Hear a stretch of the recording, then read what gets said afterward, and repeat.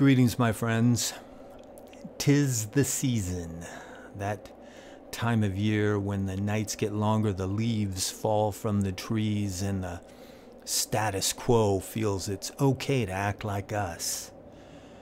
It's when people come into your house and think you've decorated it for Halloween, but little do they know it looks like that all year round. But even within our community, I wonder how many actually know the origins of this sacred day. This channel in the organization, the Sect of the Horn God, is in many ways a bridge between paganism, as it was, not the modern bullshit, and Satanism. What I'm trying to do is uncover the roots of the left-hand path, show a connection between the ancient past and today, and attempt to find that common thread, not only historically, but also psychologically.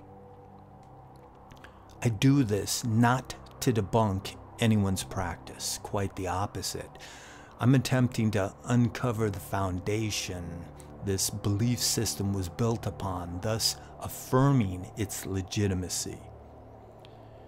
And in my opinion, nothing better establishes that commonality between the ancient and the modern than the holiday now known as Halloween. Now, I know what some of you on the path are thinking.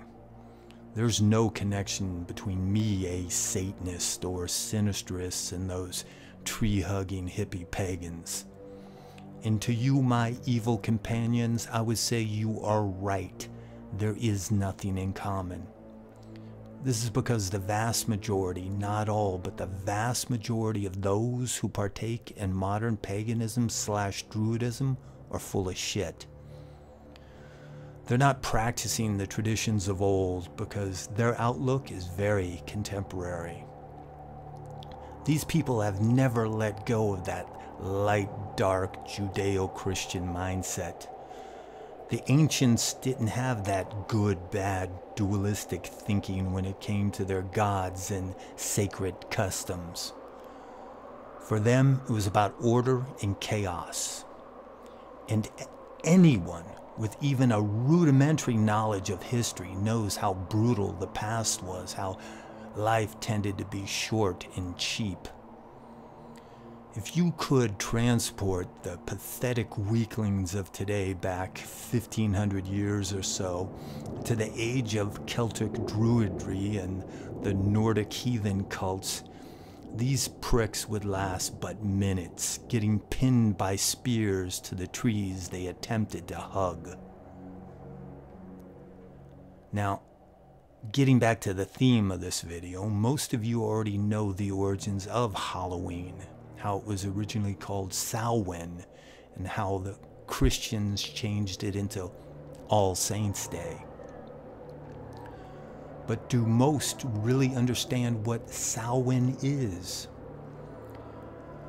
To begin with, Samhain, not Samhain, was the New Year celebration amongst the Celtic people of Western Europe, predominantly the Gaels. Understand that the Celtic day did not begin at midnight, but at sundown, twilight, that in-between period sacred to the Druids. This is also the beginning of the dark half of the year, ending 6 months later at sundown on Walpurgisnacht, that which leads into the feast day of Beltane, the beginning of the light half of the year. Now, the Druids had many functions in Celtic society, but what they're most well known for is their position as the holy man or woman within the tribe or tuatha. But to better understand the Druids and their traditions, it helps to understand the Celts in general. The Celts were not a race, but more of a culture, one that spread throughout Western Europe. Their artwork, for example, was free-flowing and abstract, thus reflecting their mystical conception of existence. It wasn't rigid and based in reality like the Greeks and Romans of the period. And one of the metaphysical traditions shared within Celtic culture was the cult of the head. It was believed that it was in the head that the soul of the individual resided. So, if you took someone's head, you also took dominion over their soul. Thus, the Celts were headhunters.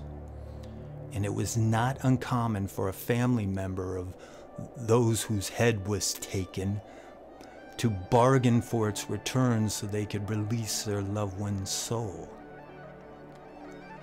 Remnants of this dark tradition of the cult of the head can still be found in the modern jack-o'-lantern. Think about that the next time you carve into a pumpkin with your kids. Now, Druids, when they were in the guise of mystical holy men, were very similar to the shamans in how they were the mediators between this world and the underworld, the world of the Sidhe, those not unlike elves or fairies. And it was on Samhain that the veil between this world and the others was thinnest, thus allowing those from the other realms to walk within this tri-dimensional existence. So it was common to leave out treats for the Sidhe folk to keep them appeased. But the Sidhe were not the only ones who entered our world on that night. Those who also walked were the spirits of the dead who did not follow the path of the transmigration of the soul. So, to prevent from being taken away by the dead, one would dress as the dead. Because I've seen zombie movies and TV shows. One need not be a genius to fool them.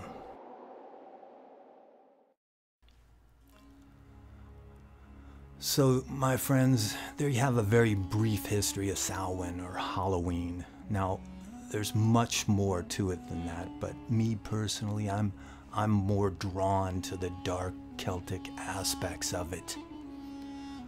I'm into the Druids and the encounters one can have with those beyond the veil.